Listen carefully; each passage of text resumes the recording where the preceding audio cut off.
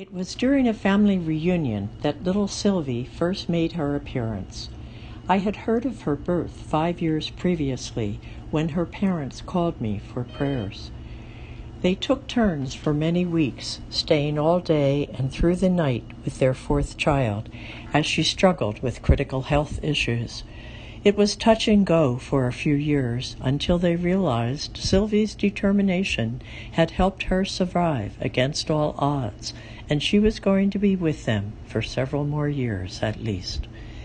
When we met Sylvie and welcomed her into the large gathering of children and adults, most had not seen her before since she lives at a distance. Shy at first, she clung to her daddy, but gradually ventured forth, holding tightly to whosever hand caught hers.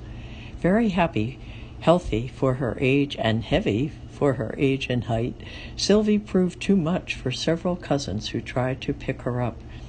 I struggled to carry her, which she preferred since it was such a challenge for her to walk.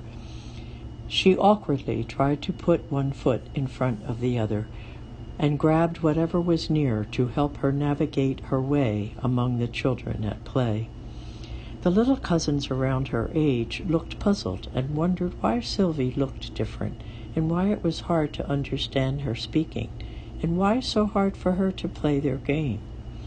But as the day wore on, cries of little Sylvie were heard all over the house and the playground as the cousins vied to be the one she clung to.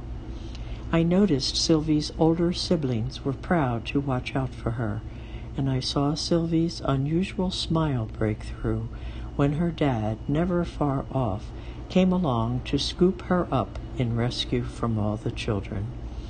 I thought, how blessed is that family to have such a special child among them, and what a special blessing little Sylvie brought to the larger family gathering that day.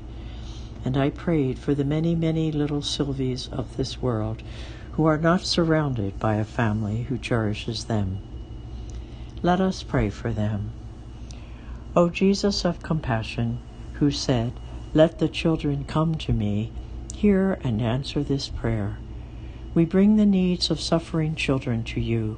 We pray for the many families who have a child with special needs. May these adults respond to their children's helplessness with love and care.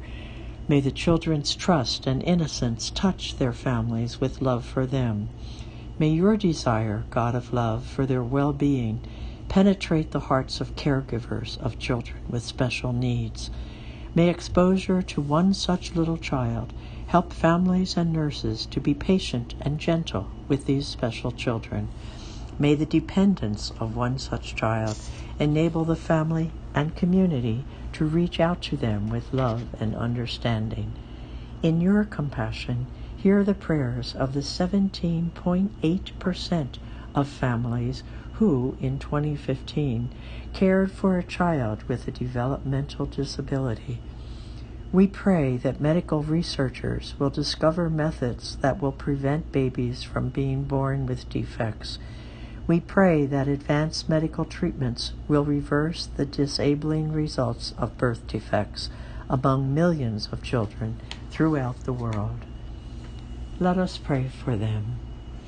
O God, in your compassion, you reached out to take Jairus' ill daughter by the hand and healed her.